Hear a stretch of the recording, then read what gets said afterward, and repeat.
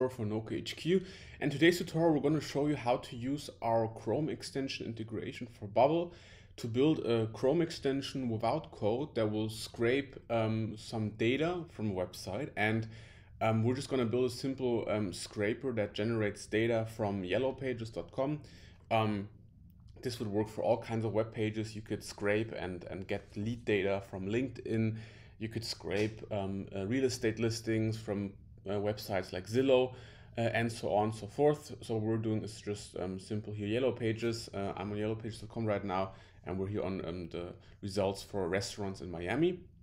And what the goal is that basically we build our Chrome extension in a way quite simple that you can then click on something, a listing, you click on the Chrome extension and you kind of import this data, this lead data for whatever reason into your Bubble application, where you then have a database. So you build your own scraper basically for yourself or for your customers. So what you will need for that is your dedicated Chrome extension page in your Bubble app.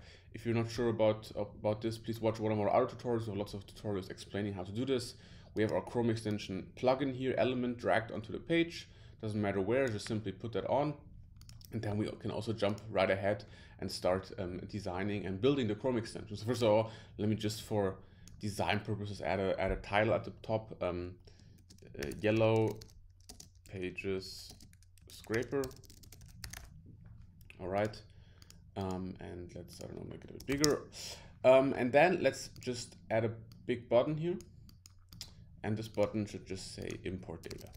And that's all we're gonna do in terms of design here. Let's head over to our data tab. Let's create a new type called, let's call that listing. That's the data we want to import or listing data, like this. And now we can think about what kind of data we will want to import. I'm just going to keep it really simple. I just want to import the actual name of the restaurant and the URL of this listing here on Yellow Pages. So all the fields we need is just the name of the restaurant, which is of type text, and also the URL, which is of type text. Great, so that's it regarding this. And now obviously we want to import the data. So let's start by doing this. First of all, we're going to start edit workflow. And the first step, getting the URL, is quite simple. All you'll have to do is go over to element actions and search for get current URL. That's all you have to do. This will allow the Chrome extension to grab the current URL of the tab the user is in. Okay, so quite simple.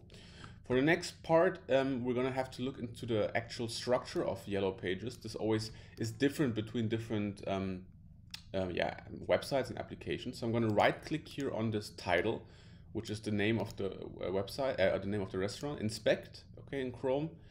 And I can see already, okay, this is a H1, so a heading, in this case called Winwood Kitchen and Bar. And the class is dockable and business name. These are two separate class names. And we're just gonna take the second one because I think that makes also sense. And it's a nice structure. They gave basically their title, the class name, business name, which makes sense. This is the name of the business. So all we have to do now is just copy this here, which is the class name, business name. Now we're gonna head back to our Chrome extension, and we're gonna add a new action, which is get, let's find it, get the value of element, not by ID, but by class, because we said, okay, that's a class. And we copied it, so we add a full stop for the class and business name.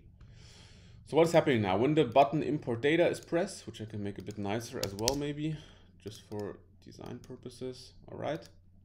When this button is pressed, we're getting the current URL of the tab, and we're getting a value from the page by targeting the class name. Okay, and we're almost done, to be honest. In that next step, we want to create then the new data type. So create a new thing called listing data, and the name. Okay, the name of this listing will be Chrome extension A's return text. This is the text returned by the get value step here. And then for the URL, we can have again Chrome extension A's, where is it? Current URL. And you can see that's it. We're getting the values in these workflow steps and then accessing these values via the Chrome extension state, URL and return text.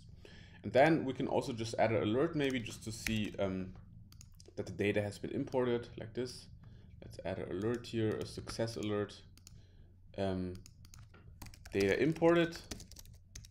And we can also just add the data maybe here, just so that you can visually see that the data has been imported. So let's just add the data here. So we're gonna have Chrome extension a's current URL, and then beneath that Chrome extension a's, what is it? The return text.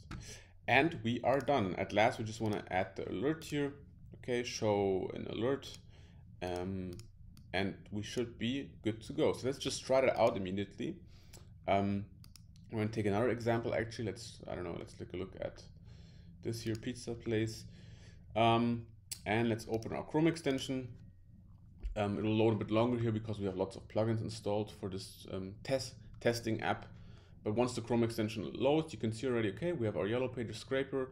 Let's try to import some data, okay? And you can see, all right, worked fine. We have the alert. We see the actual URL of this page, which is correct. And we have the name, Steve's Pizza. We can try out something else. We can click on another listing. Are they linked here? No, they're not. So let's try, I don't know, this one here, the Japanese restaurant.